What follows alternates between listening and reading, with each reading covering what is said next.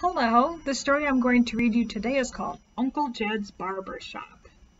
It is by Margaree King Mitchell and illustrated by James Ransome. It doesn't look like they're in a barber shop, but let's read and find out.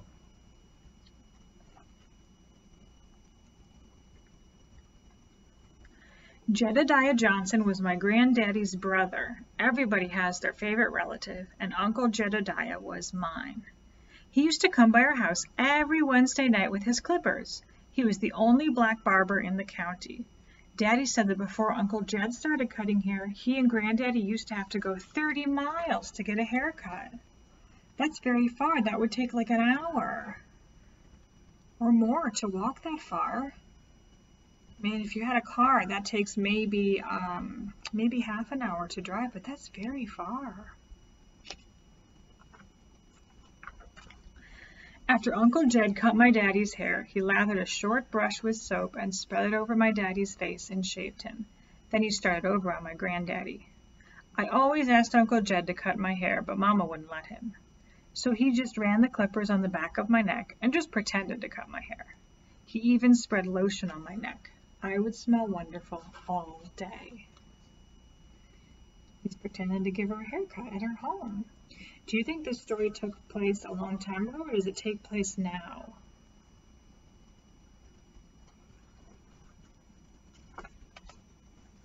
When he was done, he would pick me up and sit me in his lap and tell me about the barber shop he was going to open one day and about all the fancy equipment that would be in it.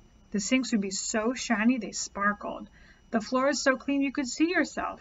He was going to have 4 barber chairs, and outside was going to be a big, tall, red and white barber pole. He told me he was saving up for it.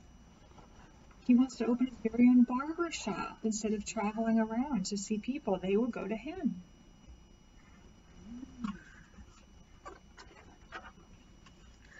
He had been saying the same things for years.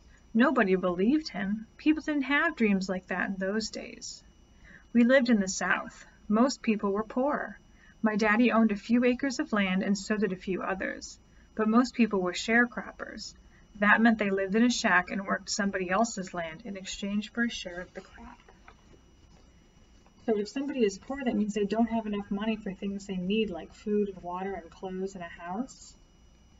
They have a little bit left over because they have their own land that they can grow things on and sell them, but some people, they have to do all the work and they just get a little bit of food and no money. When I was 5 years old, I got sick. That morning, I didn't come into the kitchen while Mama was fixing breakfast. Mama and Daddy couldn't wake me up. My nightgown and the bedclothes were all wet where I had sweated.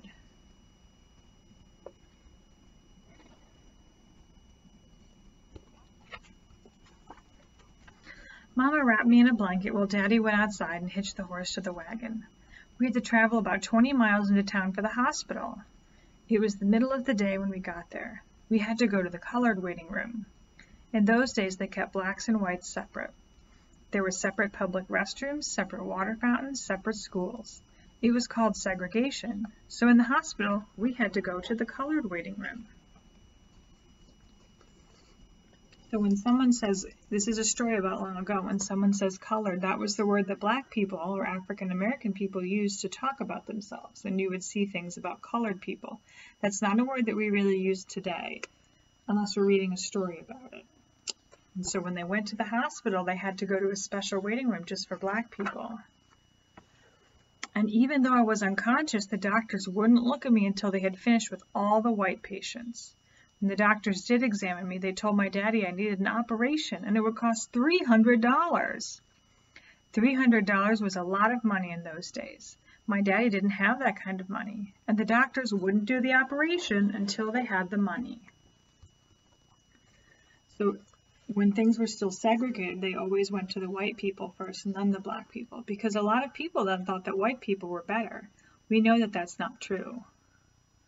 And look, they finally looked at her after a long time, but she's very sick and she needs an operation, and it costs a lot of money.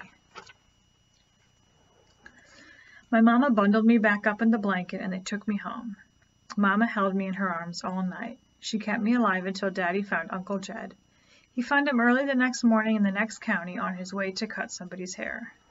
Daddy told him about me. Uncle Jed leaned on his bent cane and stared straight ahead. He told Daddy that money didn't matter. He couldn't let anything happen to his Sarah Jean. What do you think Uncle Jed will do?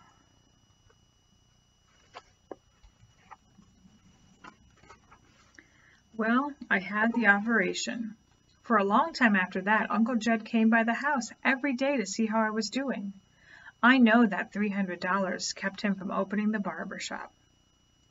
Uncle Jed came awfully close to opening his shop a few years after my operation.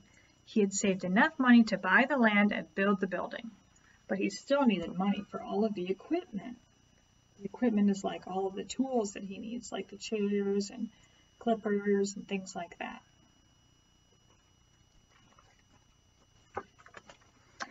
Anyway, Uncle Jed had come by the house. We had just finished supper when there was a knock on the door.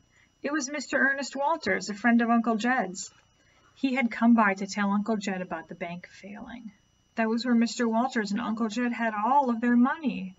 Uncle Jed had over $3,000 in the bank, and it was all gone. Uncle Jed just stood there a long time before he said anything. Then he told Mr. Walters that even though he was disappointed, he would just have to start all over again. Talk about some hard times. That was the beginning of the Great Depression. Nobody had much money. So the Great Depression was a time when a lot of people did not have any jobs or any work to do, and there was not a lot of money. It was a very hard time. But Uncle Jed kept going around to his customers cutting their hair, even though they couldn't pay him. His customers shared with him whatever they had, a hot meal, fresh eggs, vegetables from the garden. And when they were able to pay him, they did. And Uncle Jed started saving all over again. So look, he still wanted to cut their hair, even though they couldn't pay him, and they gave him food and things like that instead. That's so kind. Old Uncle Jed finally got his barber shop. He opened it on his 79th birthday. It had everything, just like he said it would. Big comfortable chairs, 4 cutting stations, you name it. The floors were so clean they sparkled. On opening day, people came from all over the county. They were old Uncle Jed's customers. He had walked to see them for so many years, and that day they all came to him. Look at that. Look at that beautiful barber shop.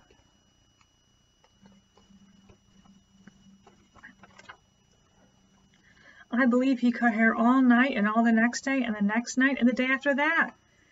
That man was so glad to have that shop he didn't need any sleep. And of course, I was there too. I wouldn't have missed it for the world. When I sat in one of the big barber chairs, Uncle Jed patted the back of my neck with lotion like he always did. Then he twirled me round and round in the barber's chair.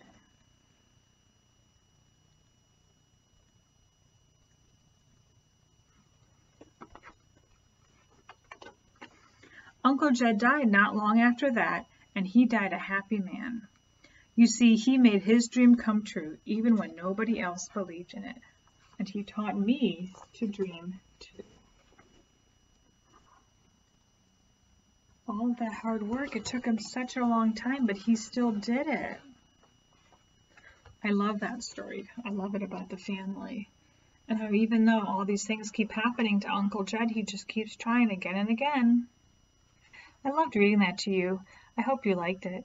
I'll read to you later.